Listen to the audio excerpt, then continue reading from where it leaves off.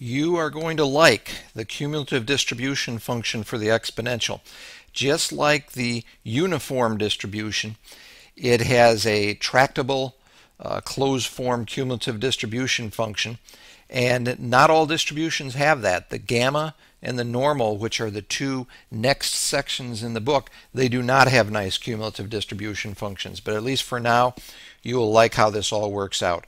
Capital F of x, the cumulative distribution function for an exponential random variable, by definition is the probability that x is less than or equal to x. To find the probability that x is less than or equal to little x, we integrate from the bottom of the support 0 up to x of f of w dw. Now f of w for the exponential is lambda e to the minus lambda w, and that particular integrand is of the form e to the u du if you just had a negative out front here. So it integrates to negative e to the minus lambda w evaluated from 0 up to x. When 0 gets plugged in, you get a 1. The negatives cancel. When x gets plugged in, you get e to the minus lambda x.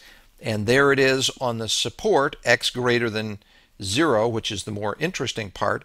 But when you write out capital F of x, you want to write it carefully in this fashion.